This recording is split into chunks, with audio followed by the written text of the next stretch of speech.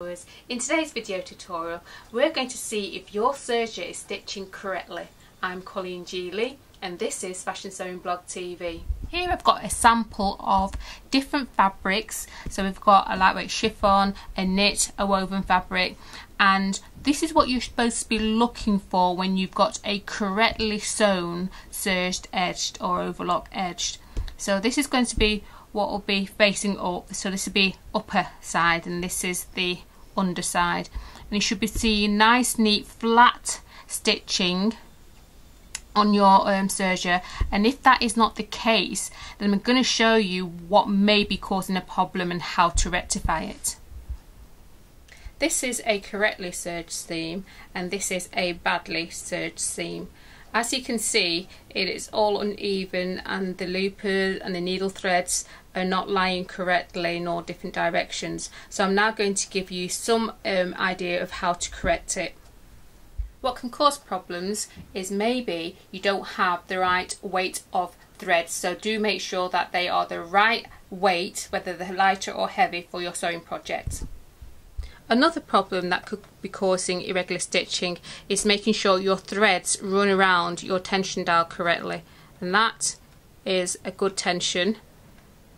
That one is not, so it's just a case of putting that back into position and we're done. The next thing to check for is to make sure your tension dials are set correctly. Now if your stitching are loose, then it's a case of turning your dials right to tighten and left to loosen. If you've got a serger with a differential feed, do check it's on the right setting for the fabric you're working with. So if you're not happy with the stitching performance of your serger overlocker, then do what I've suggested earlier in the video, and hopefully you'll be successful in producing a nicely serged or overlocked edge. There we go. We've got an example of a correctly serged edge and a badly serged edge. I hope you found that video tutorial helpful.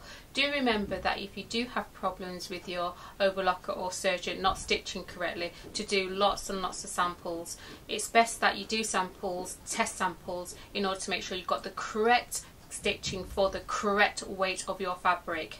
If you have any comments or queries, please put me in the comment box below and I'll see you next time.